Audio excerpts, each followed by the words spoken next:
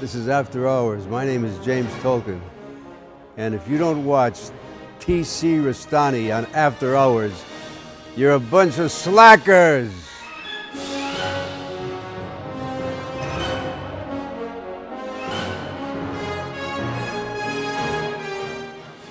Welcome back from that big-time commercial break. Recently, I was out in Las Vegas, Nevada, and I had a chance to visit with my mentor, the one and only Mr. Ricky Bittman. So let's take it right now to his exclusive interview with Ricky Bittman. All righty, Ricky Bittman out here in beautiful Sin City, Las Vegas, Nevada. Not really. Where are we? We are outside. First of all, hello, everybody out there in, what is it, podcast land? Podcast land, radio land, doesn't matter. They can listen to it. This is just like the old days. We are in Pahrump, Nevada. Pahrump, Nevada? Yeah, not too far from the Las Vegas Strip, not too far from California, right near the desert, and we're in my palatial mobile home right now. This isn't a trailer park. No, this is a mobile home. No, things have gotten better, TC. What's the difference between a trailer park and a mobile home? About 50 G's. And we know who's responsible for those 50 G's. None other than Mr. Johnny Fabulous. His influence has stretched far and wide and has even spilled over to Ricky Bittman himself. I want to thank Mr. Fabulous for getting involved with After Hours, because here I am now sitting very pretty out in here, Pahrump, Nevada, thanks to him and yourself. The shag rugs, the velour everywhere all over the place. You live in large. We have recessed lighting. I have dimmers. I even bought myself a first sink. A first sink? It didn't work out too well. I had to have it taken out. It was a first sink made of mink. Oh, that's a little tongue twister there. That's right. A first sink made out of mink. And it was a mink sink.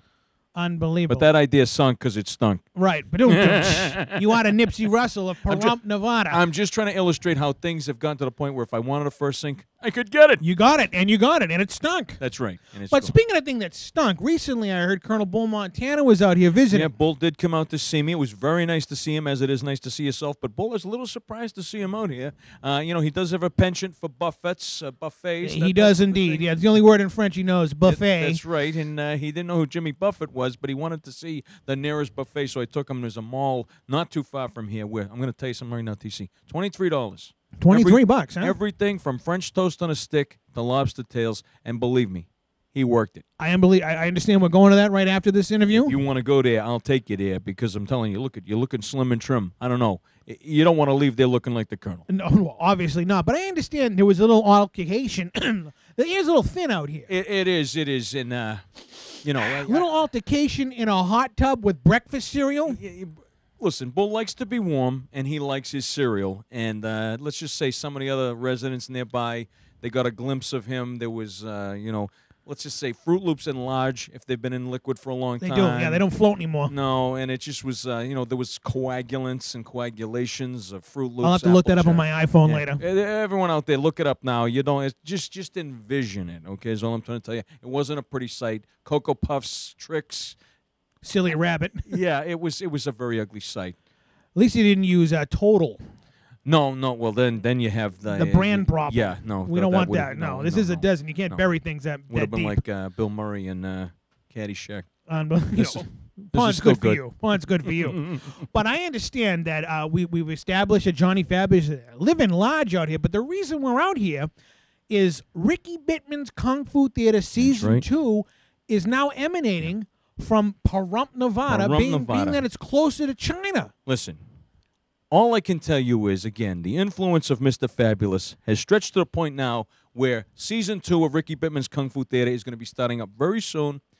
Season 1 lasted for 3 years, and it was only 1 episode. You tell me any other TV series in the history of television that could enjoy that kind of success. I don't think anybody can. No, nobody can boast of that. You're a trendsetter. It's still on to this day. It's almost like a British sitcom. Where the entire series will be 12 episodes. Right. We have 3 seasons, 1 episode. One episode. That's how classic it is. All beat. And I'm enjoying every minute of it. We're going to be coming back with a whole new season. Hopefully it lasts more than 1 episode, but you never know. 1 episode might be good enough to last for 3 more seasons. Who knows? 3 more years. Hey, it is Nevada. Anything goes. Anything goes. What happens in Nevada stays in Nevada. Yeah, sometimes. Well, except when the Colonel shows up. Yeah, then you have a lot of cleanup. But I'm sitting in this awesome chair. I understand that you got these chairs that we're sitting in. Yep. You got them at the Gold and Silver Pawn Shop from your good friend Chumley. I paid a visit to Chumley. Let's just say, I'm going to be very candid, as I always am with you, TC. Things weren't going so well with me for a while there. After I, departed after the first season of Kung Fu Theater, I headed out this way. a little bit of money trouble before things got up and running, and I had to pawn some of my martial arts valuables. And I got this relationship with Chumley down at Pawn Stars there. Yes. And now, I'm enjoying the fruits of labor. Things are getting better, and I'm enjoying outfitting my house with all the unique collectibles. It is. I wish we had a camera in here right now to see this. I mean, it's like walking into like the Kowloon. That's right. Oh, my goodness. You could kill a man in a million different ways just with that one wall alone. Look at the autographed star you have on the wall over there. That's right. Who is that signed by? That is signed by Bruce Lee, not with 2 E's. This is Bruce Lee with 2 L's. Really? 2 L's? Yes. One of them is silent. And he was a successor to the throne. Wasn't quite as agile as the original master, but nonetheless, it's the name is the same. It is. Bruce Lee. A lot of people may think it says Bruce Leg.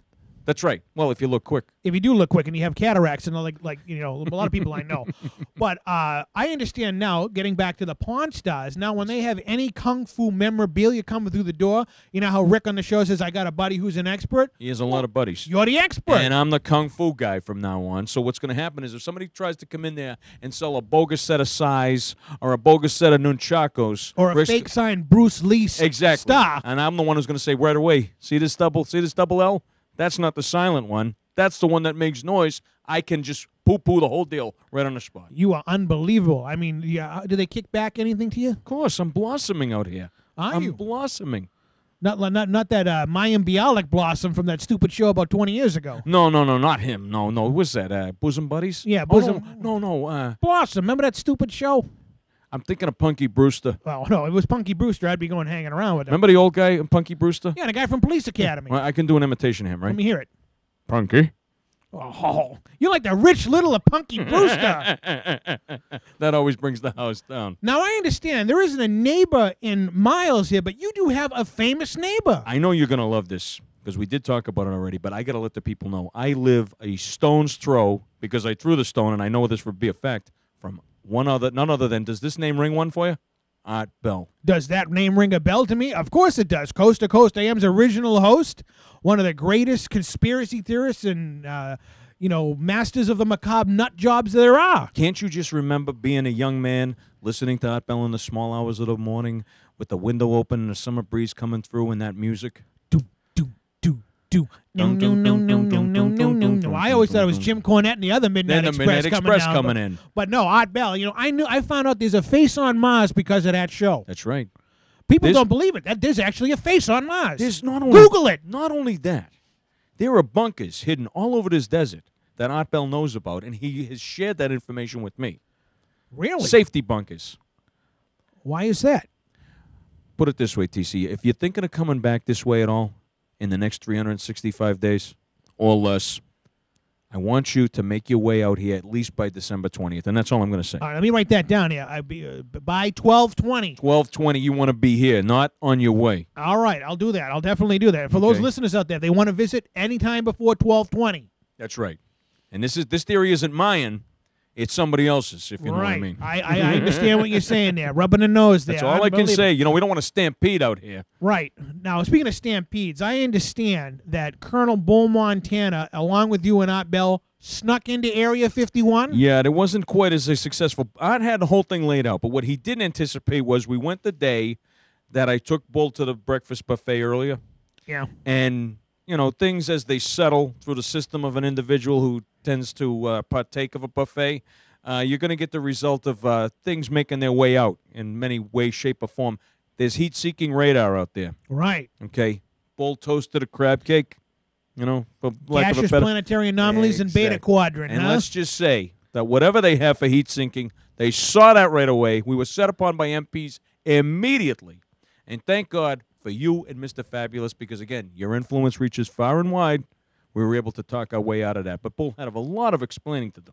Well, he is a colonel. They admired the fact that he held the rank.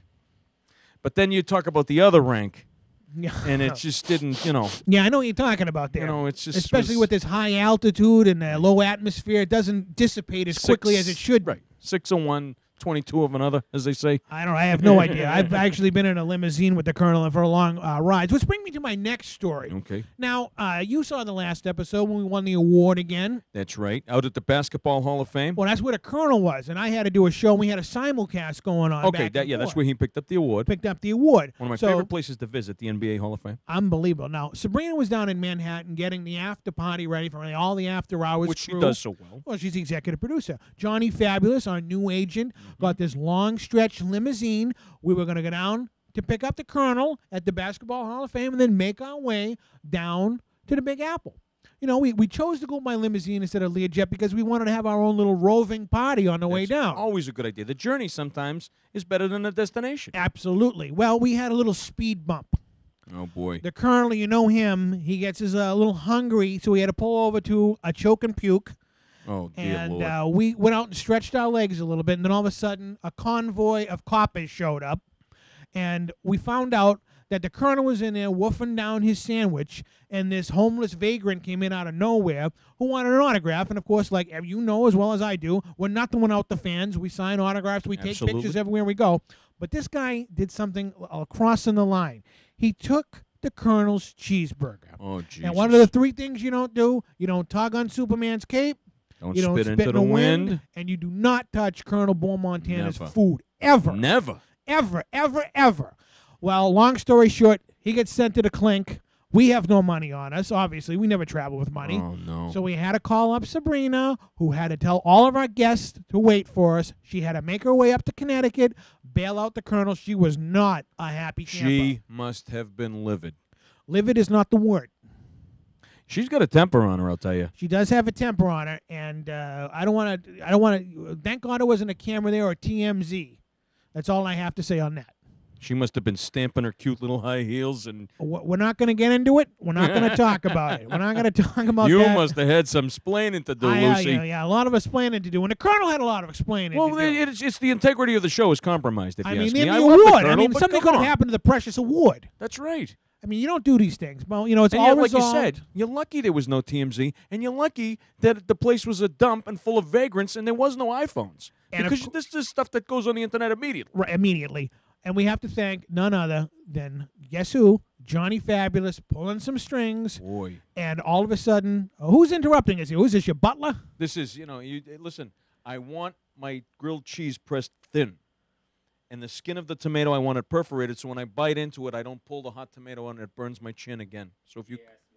Thank you. If you could do that, I'd appreciate it. All right. Well, don't ever interrupt us again there, Jose, all right? It's Hervé. Oh, it's Irving? I thought his name was... Yeah. They're all named Jose. Yeah. All right. But getting back to this, before we were so rudely interrupted, and I want one, too. Make mine. Yeah. Same thing, all Yeah. right? And Yes, avocado. same to you. Did he just flip you off? Yeah. Listen. No more Carnation Instant Breakfast for you. Get out of here, all He right? laughs at everything. Obviously, he's a paid stooge there. What's his name, Irving? Hervé. Oh, Hervé. Yeah, when we have company, it's Hervé. Oh, but when there's no company around? It's just Hervey. It's just Hervey. Yeah. But getting back to this unbelievable Ricky Bittman Kung Fu Theater, making its way, Johnny Fabulous is starting a network for us. Did you know that? I did not know that he was starting a network. He Now, this is. is news to me, and he only tells you what you need to know, Right. We're on a need-to-know basis. That's right. And I guess we didn't need to know, but now we know. That's fantastic. And one of the first things he's going to do, other than Ricky Bittman Kung Fu Theater and After Hours at T.C. Restani, he wants to have a debate on the show with none other than The Rock. Now, The Rock. This guy, The Rock, thinks he's going to go up against... No, wait a minute. The Rock. The Rock, what The Rock is cooking. The Rock. The Rock. There's a little family squabble there. Johnny Fabulous doesn't like to reveal who he's related to. That's true. That's true. Ooh, this is all... Okay, the pieces of the puzzle. It's like one of them magnets on the back of the car for the kids with that disease. The pieces of the puzzle are all coming together. Right. So right now, listen, if The Rock thinks he's going to go up against and trade verbal bobs with Johnny Fabulous, he must have some kind of a death wish. He's That's all I'm going gonna to lose. say. Of course he's going to lose. Hasn't even started yet and he lost. So that's all. I mean, he's just throwing the challenge out there. I don't know if The Rock is going to accept or not, but I know it's going to take place sometime in March. Coward, I bet he doesn't.